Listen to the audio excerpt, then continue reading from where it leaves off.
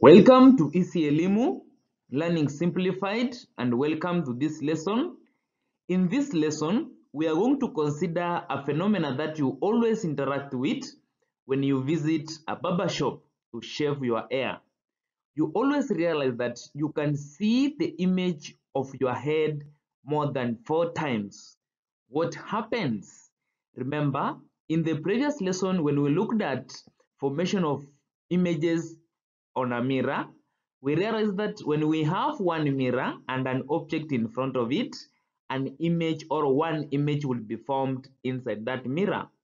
Now in this lesson, we are going to consider when we have two mirrors, and these mirrors we are going to place them at an angle, and then what we are going to realize is that several images will be formed depending on the angle between the two mirrors. My name is Albert. I hope you will enjoy the lesson. By the end of this lesson, we are going to consider when two mirrors are at parallel to each other. Parallel to each other, it means the angle between them is 0 degrees. So in this case, we are going to realize that several images will be formed which we cannot be able to count. And then we will consider two mirrors which are at an angle, and now this angle is going to be theta, and theta will range between 1 degree to 360 degrees. And what we are going to realize is that the number of images formed when mirrors are at an angle, which ranges from 1 degree to 360 degrees, will depend on the angle. If the angle is too large, then few images will be formed, and as the angle reduces, the number of images formed will be more. So let's consider the first scenario where we have two mirrors parallel to each other, and you can perform this experiment by drawing two parallel lines. Make sure you use a ruler. This is parallel line 1, this one here, then this is parallel line 2. Then you take a mirror, you place it in parallel line 1, so it will be mirror 1. Then you take another mirror, you place it in the second line, mirror 2. Then now you take an object, that is an object like this one, either a pen, a pencil, a ruler, a cup, anything. Then when you place it there, you observe inside mirror 1. What can you see? And then at the same time you observe into mirror 2. What are you able to see? So what you realize, if you observe into mirror 1, you will see several number of images which you cannot be able to count. Number of images which you are not able to count, we call them infinite number of images. Number of images which are uncountable. And then another thing that you will realize is that the images are several also in mirror 2. So in mirror 1 and mirror 2, the number of images which will be formed there are uncountable. Now the reason why they are uncountable is because this object will be formed as an image in mirror 2. Let's say this one will be formed as an image inside mirror 2, and then in mirror 1 also an image will be formed. This is the first image in mirror 1, first image in mirror 2. And then now this image 1 in mirror 1 will act as an object, and it will form an image in mirror 2. And then this one, so this one will be image 2 in this case. And then this image in mirror 2 will also act as an object to form an image in mirror 1. So this repeated, this one also would act as an object, and it will form an image in mirror 2. This one also will act as an object. So this continuous imaging or successive reflection of these images is the one that makes them to be many, such that you cannot count. Now another thing that you will observe is that the images which will be formed will be faint. The images will not be so clear away from the mirror. They will be fainter as you move away from the mirror. The reason why they become faint is because of this successive reflection. And when we have successive reflection, some energy, some light energy will be absorbed in this mirror. And if some energy is absorbed, then it means the intensity of the image or the clarity of the image will reduce. Now, the second scenario that we're going to consider is when we have two mirrors at an angle. Remember, in the first setup, we looked at parallel lines where we said the angle between them is equals to 0, and then the number of images which were formed are infinite. So in this case, we are going to consider a scenario where the angle between the two mirrors is in the range of 1 degree to 360 degrees. And what we are going to realize in this case is that the number of images which will be formed can be counted. Now, to perform this experiment, you can make two lines on a plain paper, which in this case you can start with an angle of 90. So the first one, you call it mirror 1, you place a mirror there. Then in the second line, mirror 2, you place a mirror there. And then you take an object, even your finger or a pen, this is the object, you place it there, and then now you observe from this point here. This is your eye. This is your eye. You observe inside the mirror and then count the number of images which will be formed and note down. We are going to see later. Then now you can vary this angle. You can change it now become 60 degrees. So this one will be your mirror M3, mirror 3. You change it now to 60 degrees, and then you place an object here. You observe how many number of images will be formed.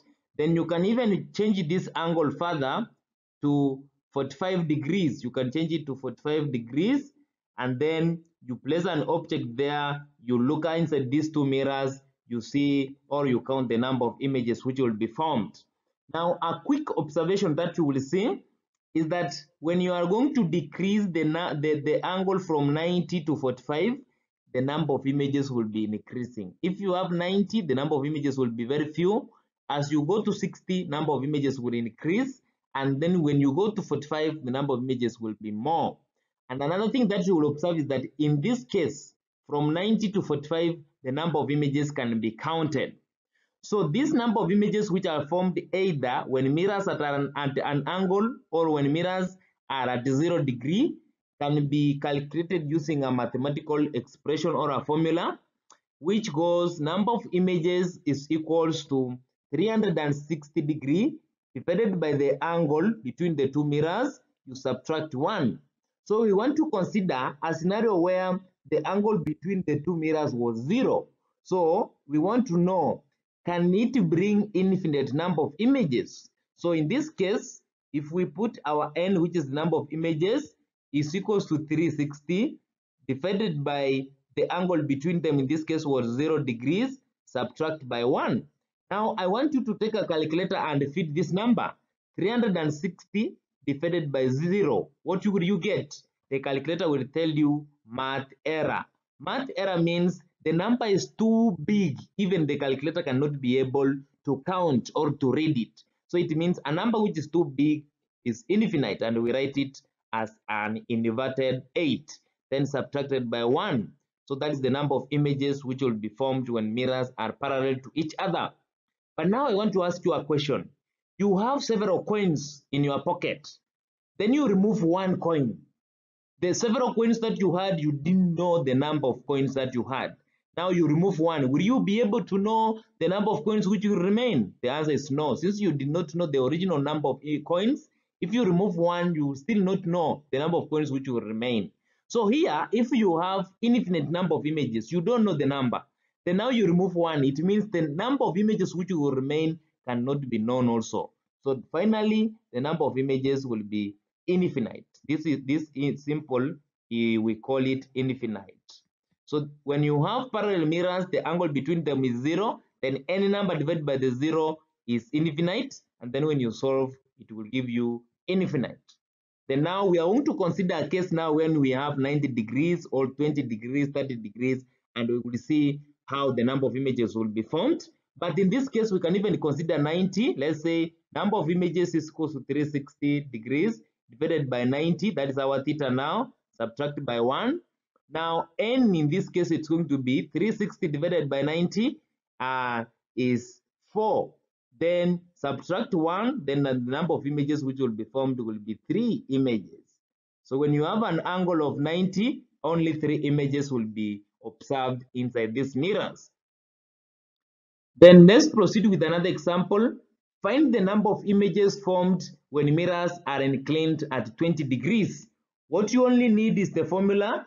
Number of images is equals to 360 degrees divided by theta, subtract by 1. Now in this case, our theta is equals to 20 degrees. Then therefore, n is equals to 360 degrees. You divided by 20 degrees, subtract by 1. So in this case, it will go like this. 1 to 18. So number of images now, n is equals to 18, subtract by 1, n is going to be 17 images. So if you have two mirrors at 20 degrees to each other, 17 images will be formed. Another example, find the angle between two mirrors if 35 images are formed. So in this case, they are given us n, which is 35 images. Then they are telling us to find theta. Then if we write our formula, n is equals to 360 divided by theta, subtract 1. We have n, 360 is a constant, which is an angle. Then 1 is a constant, we are looking for theta in this case. Therefore, what we do, we feed n where it is.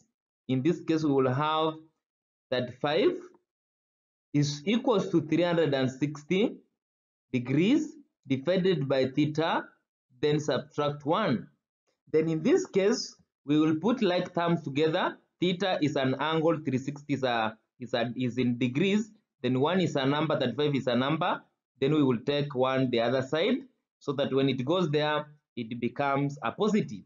Then in this case, we will have 36, 35 plus 1 is 36, is equals to 360 degrees divided by theta in degrees.